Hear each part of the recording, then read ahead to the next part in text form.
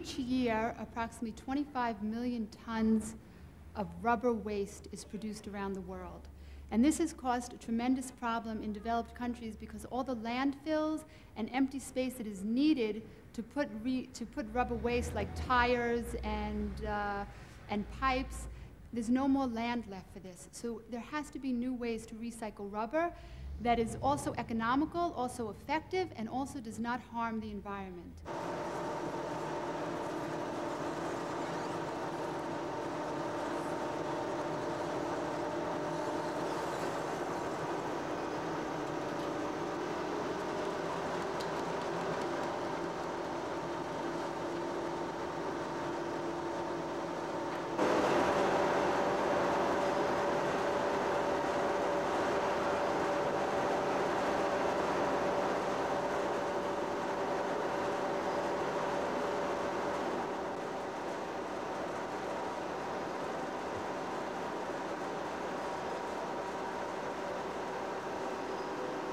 So what the company has developed is a new way to devulcanize and recycle rubber.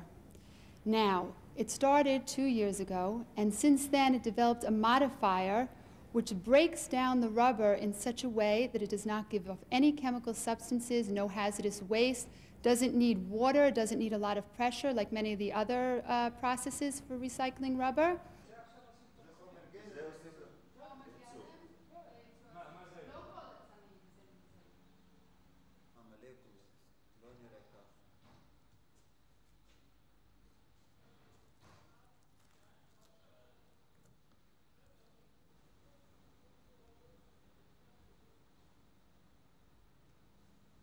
The market today is about 5 million tons of recycled rubber a year.